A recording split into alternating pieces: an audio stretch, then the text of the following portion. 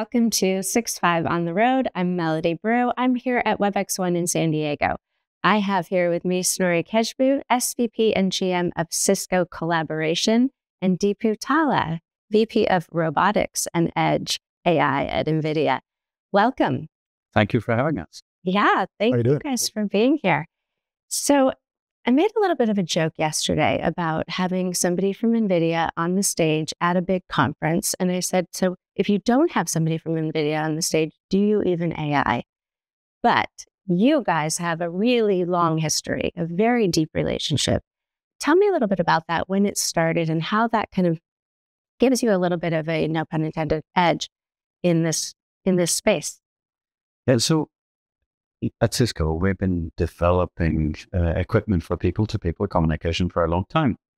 And, 10 years ago, we were really at a shift in our technology. We were actually looking for new technology. And in that time, we actually saw a company called NVIDIA. And, today it's so obvious that they're the coolest kids on the block.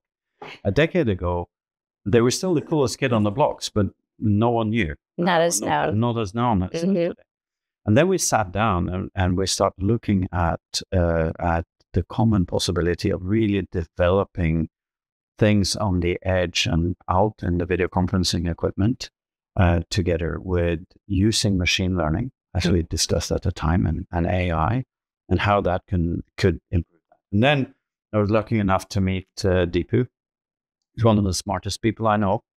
And we started discussing, and we started the partnership. A year later, the first products came out from Cisco.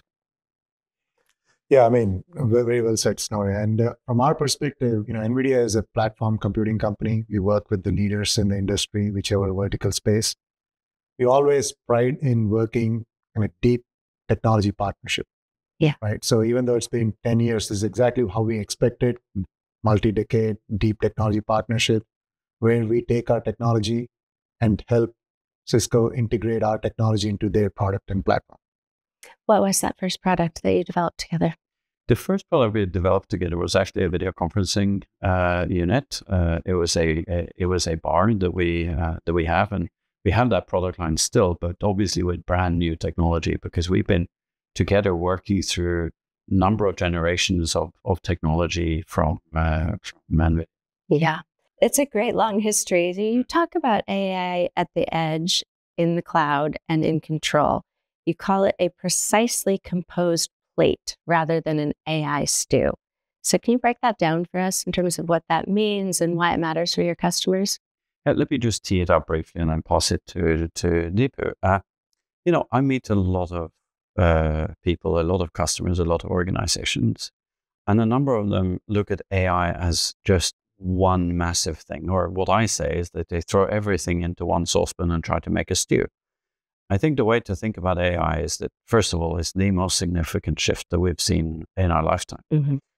The second piece is that there are different ways to do it. We think about it as AI at the edge, which is what you can actually do out all the way at the edge, in our case, in the video conferencing units.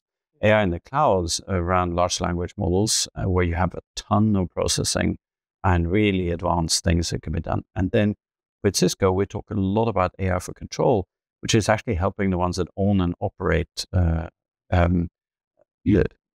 equipment as well, so that they can scale and get superpowers. Good way to put it, superpowers. So when people are talking about the edge, turns out there's device edge, and you can break down the edge into multiple levels, but the easiest way to think about it is in the device or in the machine, and something on-premise, and then there's data center. And AI is mostly, depending on the use case, going to be hybrid edge cloud.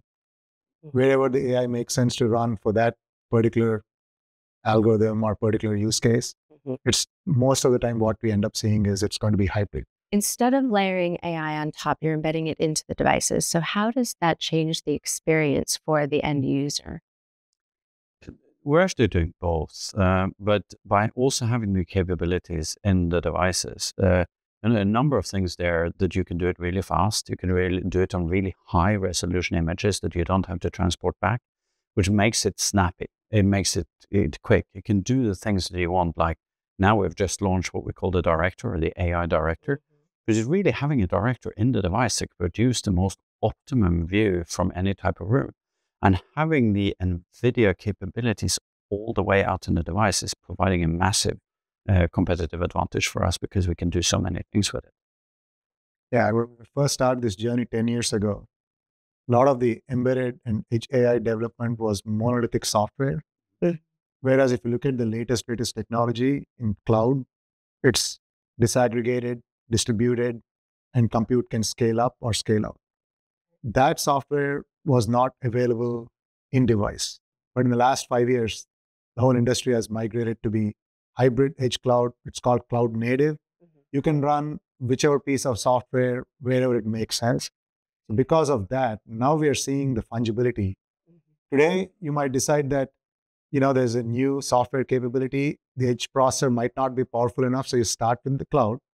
But then tomorrow it might be optimized and you might be able to move it to the edge. So that gives you the flexibility to move it hybrid, edge, and cloud.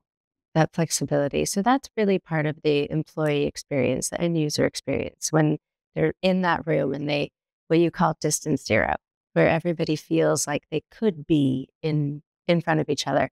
And actually, this was so great for me. I got to experience this last week at the Austin opening of the Cisco office. So many of the things that, I've seen in discussions, in renderings really came to life in that office building. And it's really come to life here. So when you look at, eliminating that friction, allowing for, everybody to be sort of seen, heard, what does that mean to you, distance zero, and how much is the technology embedded into that, really enabling that experience to come to life for people? So distance zero is a vision. And on the way to distance zero, we're taking a number of steps. I think I'm going to chase distance zero for the rest of my life. And I like that. That's actually putting a really bold goal, having just 2 words to trying to strive for. And it's all about see and be seen. It's all about heard and be, to hear and be heard. But I think that it's more than that. So that's all about the experience when we are in the room. But what we do is to combine that with what Deepu just said as well, is that to combine that with all the capabilities that you can have with AI in the cloud as well. So one of the things that we have launched now, for instance, is that even in a local meeting, you can actually have the note taker, which will allow you in any type of meeting, you just press a button, even if there's no one distant, to use the cloud for taking the notes also there. So I think what you will see, and this is just scratching the surface honestly, and I think we should talk about some of the dreams we have going forward about what more we can do. But I think it's combining them. That's where the power really is. How does NVIDIA can work into that vision? Where is that? And I think that vision is becoming a reality. I mean, it's really, it was very clearly illustrated in the office in Austin and other offices that you have. But I loved seeing it there. I loved seeing it at the demo floor yesterday, allowing people to really experience that. So how does NVIDIA fit into that vision? That's perfect for us because we are providing the computer, runtime computer. It's the fastest you can buy in the industry at the lowest power possible. And it's fully software programmable. And it provides all the latest, greatest AI. And we continue to update the software. That's the other key part. So when Cisco launches a Robotics device, as an example, that's just the beginning. It's not the end of the product. For the next several years, they're updating software, adding new features and capabilities. And that comes because it's a programmable processor, and we're able to offer our technology, and Cisco is able to leverage that technology. For example, you can imagine that in the near future, there's going to be more and more LLMs or VLMs that they're going to be running on the Webex devices. And the hardware is not going to change. It's hardware that they already released, right? We can update in software. So NVIDIA and Cisco, that's a perfect partnership because of the technology capability that we bring in, and we embed our technology into Cisco's products. And if I can tag on to that, so one thing that NVIDIA and Deepu and his team has done a lot is to challenge us, because they come at this from a different angle than us, and he will ask question, but why don't you do this? Or have you thought of that? And And I'll take one example that we're launching here, which is actually what we call the digital twin. And I think you spoke about it great earlier here today, which is, when you're training robots on just robots, you're doing that at the clock speed, the regular clock speed. You're not getting any advantages. And you haven't then built models and simulation that's really driving it there. When you said that to us, we started thinking, what if we take and build a digital twin of the room? And we take the digital twin of the room, then we can test out where you place the microphones, what the surface is like, what is the acoustics like, how can you tune that? And I think that the greatness of this partnership has been the way that NVIDIA has been challenging us to really think differently about what we can deliver. And that tool is for the first time helping the IT organization with the physical room. And they have been able to do that before.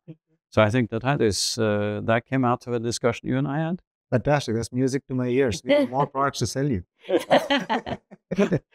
Yeah, that was impressive, the digital twin. I mean, when you think about how many times people have to redo things, reconfigure, and that gives people the ability to really actually see it, test it in that. It's kind of mind-blowing when you think about it, that you really can simulate that experience. You talked a little bit today, or we heard a little bit today in the keynote about some of the features that are being surfaced, like being able to control noise and exactly what parts of the room you want to tune out. So how does that, like when you test with a digital twin, how does that enable companies to really plan well? No, what digital twin is doing is that it allows us to simulate the physical room. And with our AI Ceiling Microphone Pro, we can then actually run that. We can look at coverage, but we could also have audio exclusion zones, for instance, where the door is or whether it might be more noise. You could actually then test that in the digital twin. And when you see that that coverage is right, then you can actually roll it out in the real world. So you get what they are doing on steroids when it comes to simulation. In our way of doing it, we can actually allow the IT organization to try out things on the digital twin and then apply it in hardware afterwards. Yeah, in fact, if you look at this capability of the so-called digital twin, is actually one of the first use cases. You're seeing it across factories before you even lay out a factory. Where would you place all your workstations? What's their ideal spacing for machines to move, humans to work, the work cells? All of that, or simulating the light, and all of that is now moving on to digital twins because the change orders are going to be significantly reduced, and the time to market or the time to build is significantly faster. We're seeing that across multiple industries. In fact, we have one of our partners, Foxconn, who builds our latest AI infrastructure products based on Grace Blackwell 200. There's a 400-meter long factory that was built in Guadalajara, and they're building one more in Houston right now as we speak. That was all modeled in a digital twin before, you had real construction begin. Yeah. Where do the robots go? Where do humans go? How do you model the different traffic patterns? So virtual factory initiative is what we call it. So that same idea absolutely makes sense for WebEx to make it easy to set up a conference room. Instead of doing so many trial and errors of, moving things, you can do all of that in a digital twin and you get a fairly good answer, and then you exactly know where to place all the different sensors. Setup will become far easier. It's really amazing how smart the technology is when it knows the difference between a person in the room or a person outside of a window. It's really actually quite impressive. So this partnership, it's been a long time in the making. You have huge visions. Over the next 3 to 5 years, you said this could be, it's 2 words that guide you could be for the rest of your life or for the rest of your career. But what does this partnership look like? What are your the big dreams, and what are you thinking about having? It's great that you challenge one another, but where do you see something next coming up? Well, one of the things I observed working in robotics for the last 10 years, every year there was pretty good improvement compared to the previous year. Until a couple of years ago, suddenly with ChatGPT and that type of technology, AI improvements are happening in step function. What I'm super excited by and can't wait to see is how the collaboration team at Cisco is going to take advantage of some of these new capabilities, and suddenly it's going to be a step function capability with respect to the meeting rooms. I can't wait to see that. And if I can add on to that, up to now, we have mostly been focusing on people-to-people communication.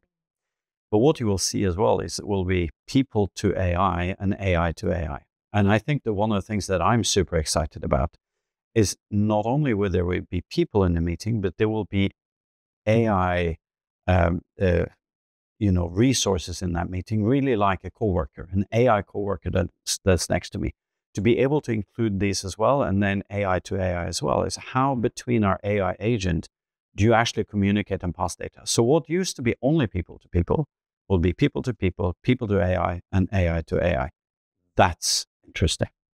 Yeah, I mean, you can think of, we're in a meeting and we're talking about something, a massive spreadsheet. You can now ask an AI, crunch that spreadsheet and show me what's the answer, instead of taking an action, coming back later in the meeting. So you can now see this multiple AI agents are working with you and then the human-to-human communication becomes extremely more productive. Well, this has been an amazing conversation. I look forward to seeing all of the new innovations that come out over the next couple of years, as I'll be, of course, following along. Thank you so much for joining me for this chat. And thank you all for tuning in to this 6.5 on the road here at WebEx1 in San Diego. Please like and subscribe. Follow us along for more news at 65media.com, and we will see you next time.